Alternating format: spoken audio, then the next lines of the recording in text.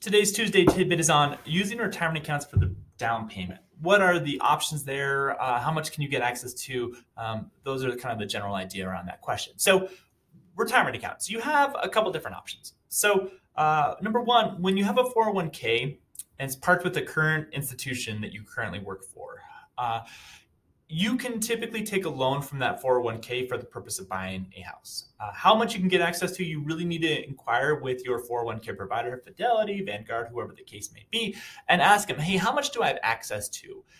They'll give you a couple different options. Early withdrawal, in which case there's going to be tax consequences associated with it unless you're of retirement age, or a loan from that 401k. I really like the loan option. You're basically borrowing your own money, paying yourself back with interest. Now, one caveat with that is a lot of institutions will say you can borrow money from 401k, but you cannot contribute to that 401k until you pay back the loan. So make sure you read about the terms of repayment and whether or not you're going to have the ability to contribute to that 401k as you are repaying the loan. Most say, no, you cannot, but it does differ institution to institution.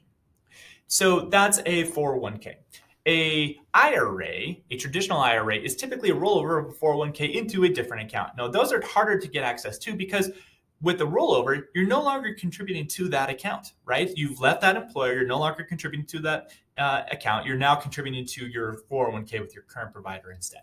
So IRAs are typically more stringent and harder to get access to. Again, inquire with your financial institution as to how much you can get access to. In my experience, it tends to be more restrictive than a 401k. Then the third option is what we call a Roth IRA. So Roth IRA is money you've already paid taxes on. You've already paid taxes on this money, and your money has since earned money. So you have your principal, which is the amount you've contributed, and then how much money your money has made. With a Roth IRA, since you've already paid taxes on it, you can actually withdraw the principal. You can actually withdraw the amount that you've already contributed. So that's actually not a bad option either. What you can't access is the money that your money's made. So if you paid $10,000 into a Roth IRA and that account is now worth $13,000, you can only withdraw the $10,000, not the extra $3,000 that your money has made. So you can certainly access your money for the purpose of buying a house. Retirement accounts are great. Inquire with your financial advisor, your 401k plan, IRA plan, Roth IRA plan, to find out exactly how much you can get access to and what the terms are. Hope that helps. Thanks.